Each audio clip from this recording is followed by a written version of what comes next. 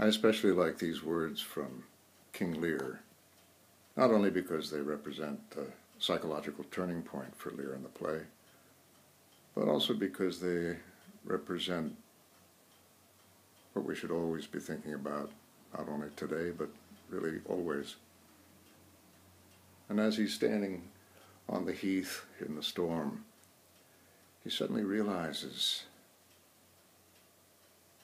poor naked wretches, wheresoe'er you are, that bide the pelting of this pitiless storm, how shall your houseless heads, your unfed sides, your looped and windowed raggedness defend you from seasons such as these?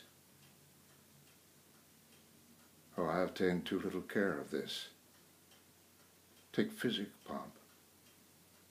Expose thyself to feel what wretches feel, that thou mayst shake the superflux to them, and show the heavens more just.